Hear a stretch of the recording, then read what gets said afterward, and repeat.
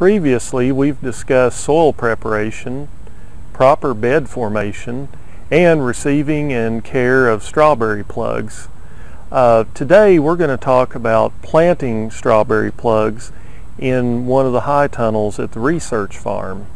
As you can see, we have raised beds prepared and we have some of our strawberry plugs laid out. One thing I would like to mention before I talk about some of the aspects of just sticking the plugs in would be to make sure that you turn your trickle irrigation on well before planting, and make sure that the soil under your beds is moist all the way to the edge. You don't want to stick your plugs in dry soil. One thing I would like to point out though before we talk about planting is that the beds in this high tunnel are not true strawberry beds. These are vegetable beds, and the reason we're using vegetable beds is because the equipment it takes to make a true strawberry bed is too big to get inside and function in this tunnel. So we're actually using a small vegetable bed in here. Also, I'd like to mention, as you see some colored markers on the beds, since we are have some element of research going on, that we've divided these rows off in the plots. So and this is more research, and we're also using strings and measuring tape to make sure we get our spacing just right. Growers may or may not do that part of it. As you can see, we have our plug plants laid out and we're getting ready to plant them.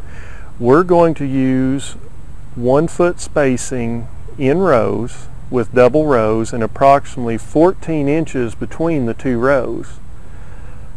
The second row, the plants are going to be staggered in relationship to the first row.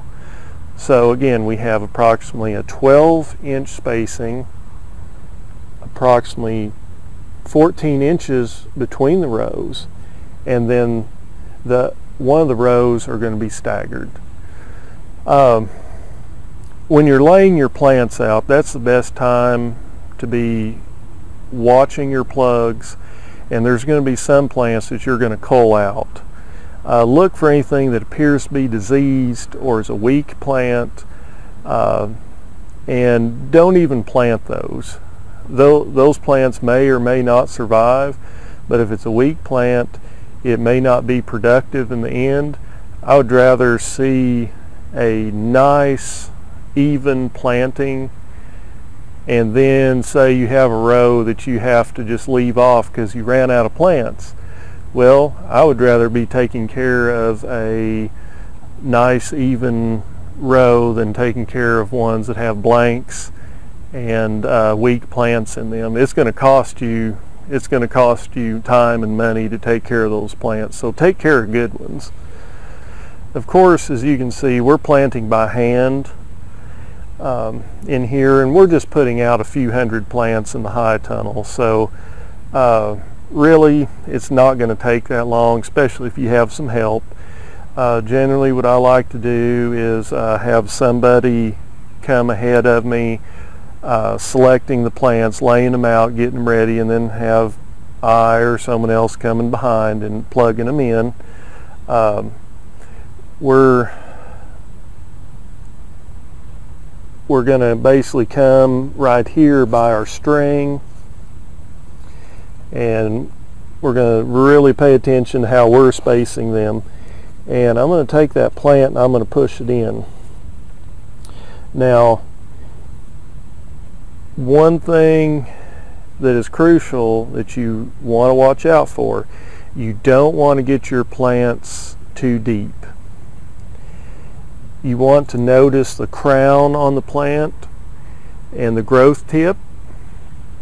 Basically, you want that plant, or the plug, the dirt, the soil in the plug, you want it a little bit below the top of the bed, or a little bit below the plastic.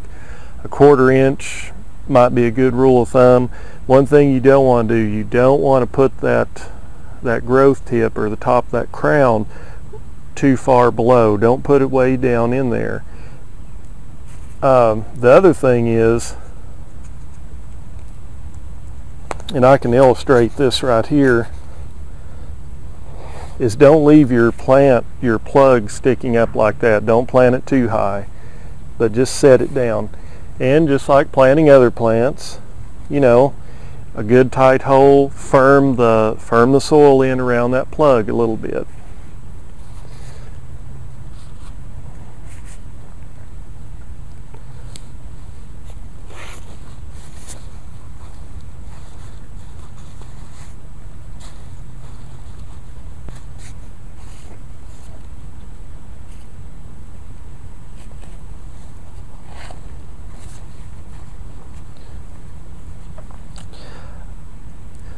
After we get all our plants in, a lot of times your plugs will come with runners on them, and they'll even have some flowers and some small fruit.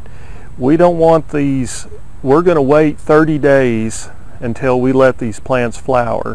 One thing we want to do is come back and pinch off all the runners, pinch off all the flowers, and in my mind, I'll come through, especially in a smaller planting like this, and if there's dead leaves, go ahead and pull the dead leaves out. And we'll discuss more management later on, but one thing I'd like to say is the dead leaves are going to provide a substrate for disease organisms to start growing.